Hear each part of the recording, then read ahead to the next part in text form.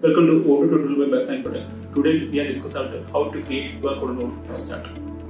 Today we are create a QR code on the invoice report. So I create a new file, that is QR code invoice. Here I add a new field, that is QR image field. It's a command field. So I add this QR image field and give a name as QR code.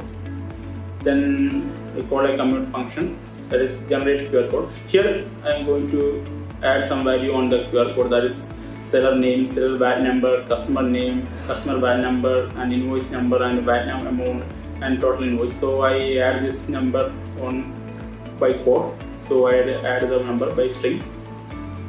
Then this field is I going to assign to QR code, that is itjobs.qrcode image.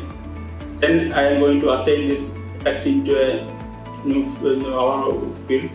That is QR code is equal to generate qrcode.text.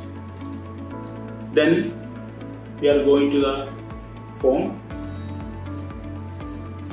Then this field is assigned on this invoice.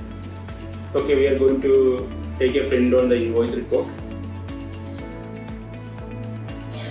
Here you can see the invoice report, that's including the QR code.